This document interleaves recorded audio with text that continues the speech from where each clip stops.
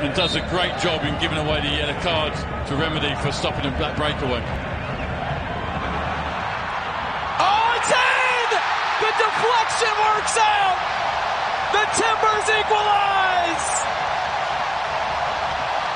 Maybe not quite how it was drawn up, but they will take it. 1-1.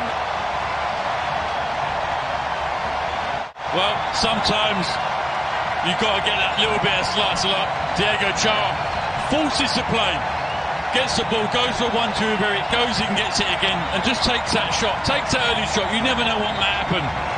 But Niezgoda comes in off him.